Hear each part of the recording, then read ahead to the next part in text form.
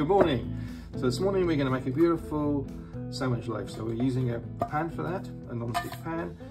And in here we've got 300 grams of biodynamic stone ground wholemeal flour. Really lovely, tasty flour with 300 grams of bread flour, organic bread flour in there as well. So we've got a good mix, 50-50 of wholemeal and bread flour in there. And we're also going to add in seeds. So we've got some sunflower, pumpkin and sesame seeds into it as well. And at some point we'll add in a little bit of olive oil once we've got a good dough strength to the mix to give it that kind of softness to it for a nice sandwich loaf. So what I'll do now is, so we've got 600 grams of the flour in here, 300 of each, and I'll put 450 grams of water in there. Just mix that up on there with a large spoon. And again, you know, so we'll then leave this for between half an hour and half an hour to an hour. I mean, if it's longer than that, it's not going to hurt as well, really, because you know you're building up dough strength. I think anywhere past 2 hours, it really starts to kind of ferment by itself there. So really, kind of, if you can keep it under 2 hours, is great. But half an hour is fine, hour's fine as well. So that's great. So this is a really loose process. Don't get too worried about kind of making this all fancy in here. Really, you're just mixing the water in there to make sure it's all mixed. So that's all good there. So what I'll do now is I'll leave it there and I'll come back in about 30 minutes time and we'll get into the next piece of the process. So see you in a little bit. Okay, great. So that's been about 35 minutes. So I think that's about right there. So if we just have a little look at it now, just to see, there'll be some kind of dough strength that will have built up, I think, from there. So you can see already, like, just by doing what we've done, utilizing it, it's giving it some kind of strength to it. So that's a good start. So the next part is to add in 120 grams of starter. Did this one last night, so nice and bubbly. This is actually the light rye flour one. I've got some in the cupboard to use up there, so I thought, well, that's great. I can use that. That's nice.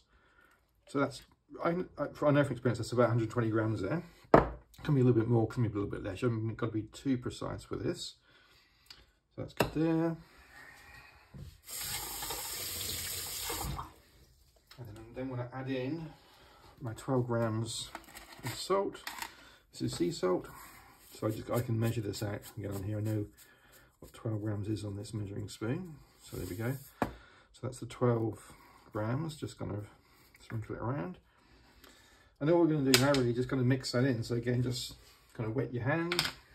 And you're going to kind of just move it around and mix it together with the salt and the starter. So you're not kneading here. All you're really doing here is actually mixing it in there. So it doesn't take too long to do. I think actually it's easier to do this than it is to get a mixer out and get it all set up, get it going, use it, bring it out, and then having to wash up the mixer, and it's just a lot more time really. If you're making bread at home, if you're making sourdough bread at home, I should say, then just mix it by hand. It's really easy. You're not, as I say, you're not kneading, you're just mixing. So once you're happy that is all mixed together, you're looking pretty good there now. You kind of feel it'll start to kind of tighten up slightly as you do this. And then really what you can do then is once that's complete, get off the bits off the side, is just leave that again for another half an hour, and then we can come back and do the first set, stretch and fold. So I'll come back in half an hour and we'll go through the next bit of the process. Okay, great. Well, that's been another half an hour. So what I'll do, go through now and do this first set of stretch and fold. So this is probably the most aggressive one in a way to do, because you're really going to get the process going of getting some dough strength in there. So I'll show you what to do here now. Wet both your hands, so nice and wet, and you're going to scoop this out. It shouldn't stick at the moment, it should be pretty good, it should come out there pretty well, like this.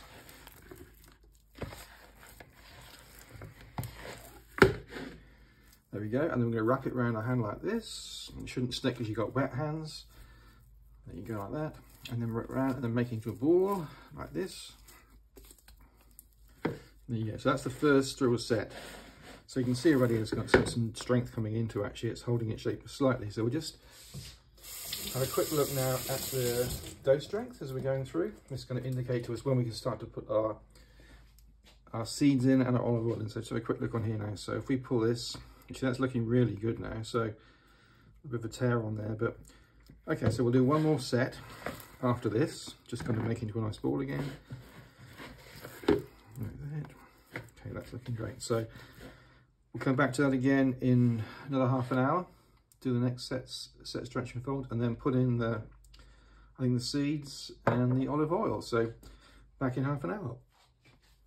Okay, great, that's been another half an hour. So that's just kind of, you can see it's relaxed now from what it was, from the tension. So we'll give it another set of stretch and fold, slightly different this time. I'll show you what to do here. Then we'll go through, add a little bit of olive oil and our seeds in there and show you what to do from there. So again, just wet my hands slightly so it doesn't stick, and then just release it from the side of the bowl. And basically then we're just going to kind of go through here and just stretch it on here like this. So put up in the air, put it down, stretch it like this. It's looking good. And we've got some good dough strength in there now. You can kind of feel it when you move it. You can feel the tension in there. So I'm really happy now. Let's go to the next stage, which is, in fact, we'll just give it a quick check first, just to make sure. And you can see there, looking through, that's really good. And this is quite coarse in here because it's 50% coarse whole grain flour. So even saying that, there's some good dough strength in there. So now I'm going to go through and just dimple. So put lots of dimples in, like this. Go through, which you can, from there. Add a little bit of olive oil in. So just kind of a dash across the top like that, light covering, that's really good. And then put your seeds in. So here you go, so you've got the mixed seeds in here. So sunflower, pumpkin, and sesame. That's really quite a nice mix, I think. So let's put all those in. So it's going to be quite a heavily seeded loaf, which is great, which is just what you want. Now you just go through and just dimple that in. So push those in to the dough.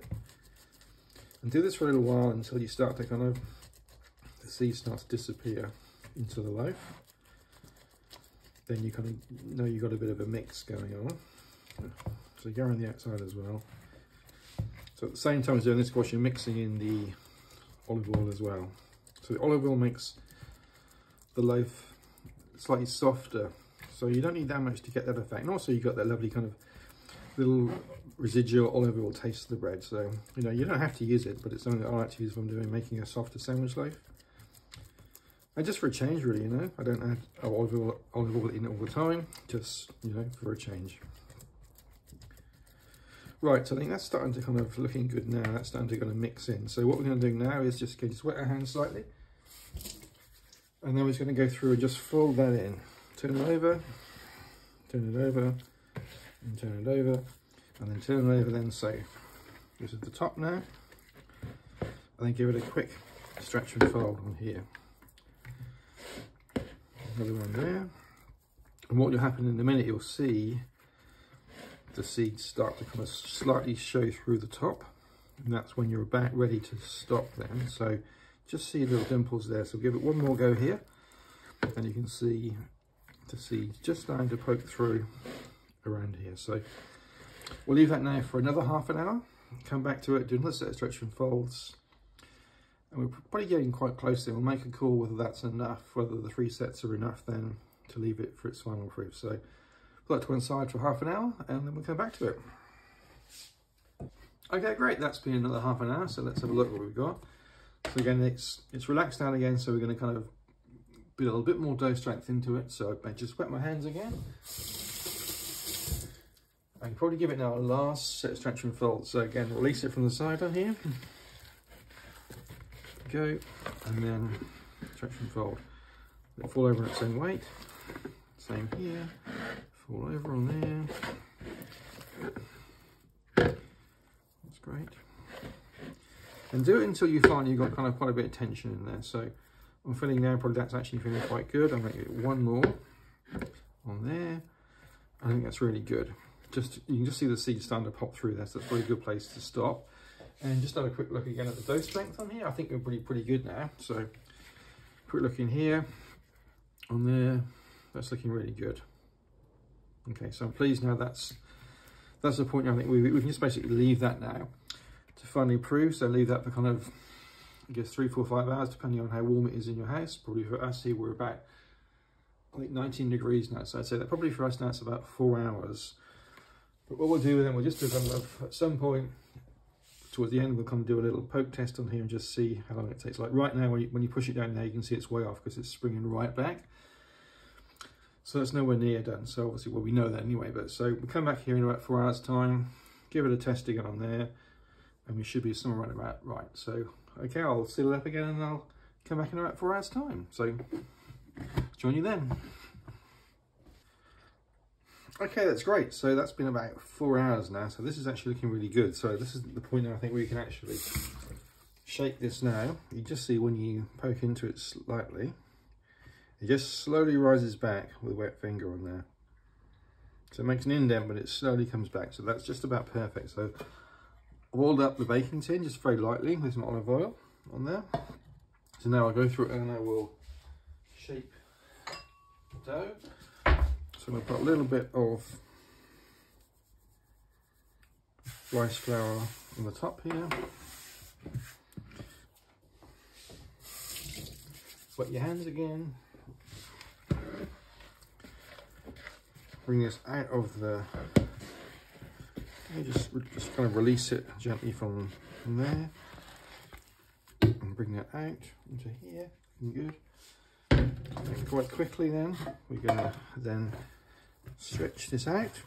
The usual way we kind of handle dough if we go into a basket. So there we go.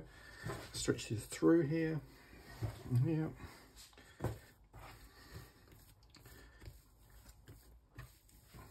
Through, and then into the tin, like that. That's great. The last thing to do then is just to go across and just stitch it across. So just take it across like this, stitch it over like that. Looking really good there. Stitched over. It's all stitched over there. It's looking nice.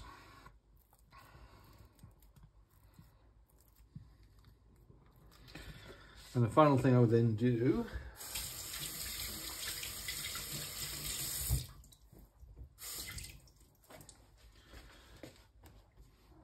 I was going to put a few more little seeds on top, so I'll just sprinkle a few sunflower seeds on top. There you go, and a few pumpkin seeds in there.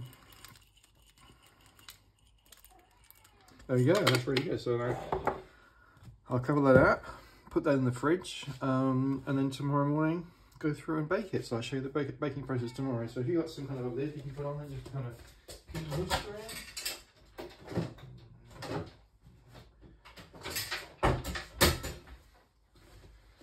Yeah, cover that up, put it in the fridge, and then that should be great for tomorrow. So we'll resume tomorrow morning and bake it in the oven. So I'll show you the process there. So thank you for watching.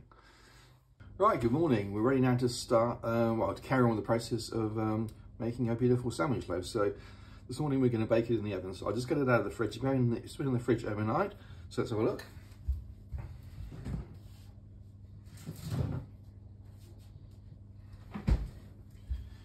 So here we go, just uncover this from the fridge. So yeah, it's risen a bit, that's nice, it's looking good. And I think what I'll do as well, I just put like a slash. You don't have to do this, but I'm going to put a slash in the top here, just to give it a little bit of kind of, move a chance to rise and a little bit more texture to it on top with the crumb. Then in the oven, so it's going to be in the oven for about 20 minutes first at 230. And then the last 30 minutes down to about 210 or something like that.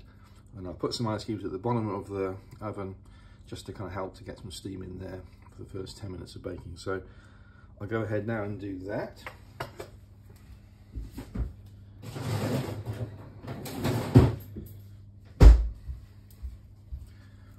Right, so I'll slash this across here. Let's see how that goes. Okay. That's probably enough. Just a nice, very light slash in there. In fact, I'm going to put 2 on there. There we go. See what happens in that one. Great. So in the oven now, 230. And I'm going to put a few ice cubes on the bottom. To get some steam. And that's it. So I'll set the timer now for 20 minutes.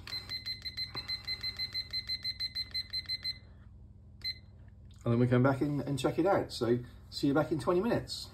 So as you can see, that's rising beautifully in the oven. That's been about 18, 19 minutes now. So really pleased how that's developing in there. So I'll bring it out in a minute and have a quick look at it and go from there.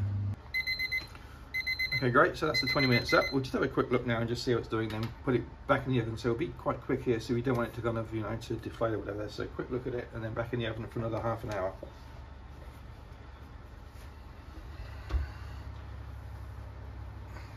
Okay, really pleased with that.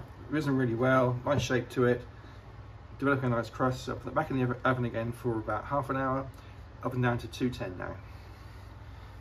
Okay, great. So that's the sandwich bread's now been in there for another half an hour. So that's 40 minutes in total baking time, and that looks to me to be about right. So bring it out of the oven and have a quick look, but I'd say from the appearance of it, it's looking really good. So that's looking lovely, absolutely beautiful. So really pleased with that. Nice crumb on top there. It's risen really well, beautifully. You can see where it's opened up here and let it expand. So that's great. So I've got onto the wire rack there. So it should, in theory, just come out really nice and, yep, there we go. Nice and easily. So look at that, beautiful. And so nice and crispy around there, so you can tell that's cooked. Through.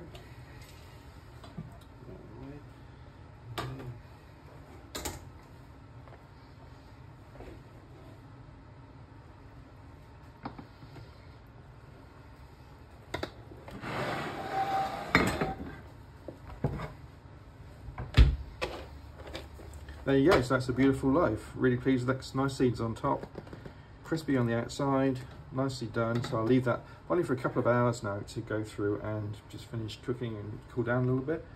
And then we'll get to slicing to have a look, but that's looking beautiful on there. Really pleased.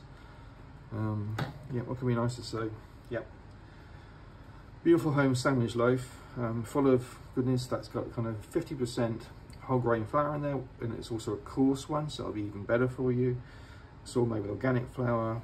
We've got lots of seeds in there. We've got sunflower, pumpkin, sesame seeds in there, and seeds on top. So you've got a really nutritious loaf there to feed your family with. So, and also very cheap to make, you know, because if you're buying your products, or you're buying your flours and your seeds in bulk, organically, you're getting a really good deal, much cheaper than supermarkets, and you're getting something that's going to really feed your family. And of course, no nasty yeast in here as well. So it's a win all round. So anyway, leave this for a while, come back to you in a couple of hours time and we'll cut into it and have a look. So thanks for watching.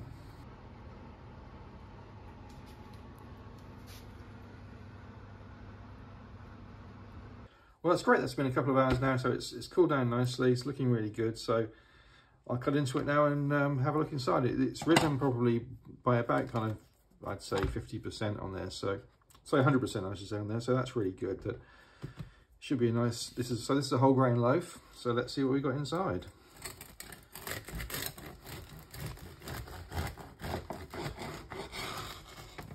Oh, that's beautiful. It's really beautiful inside there. Lovely sandwich loaf in there. Lots of seeds, lots of nutrition in there. A lovely light loaf. I mean, that's going to be absolutely delicious. Let's have a little taste test on here now. There you go. Beautiful loaf.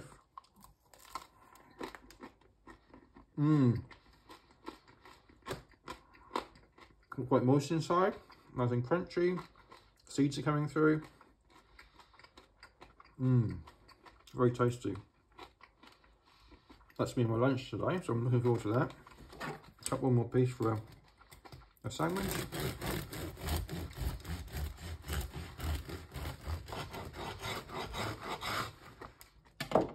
Beautiful.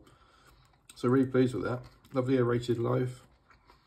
And really tasty because of all of the whole grain goodness in there. So, right, really pleased with that. So, you know, I'd say go out there and make a loaf, you know. Beautiful for sandwiches, really nutritious. And anyway, thanks for watching this, and please go out and make your own sandwich loaf.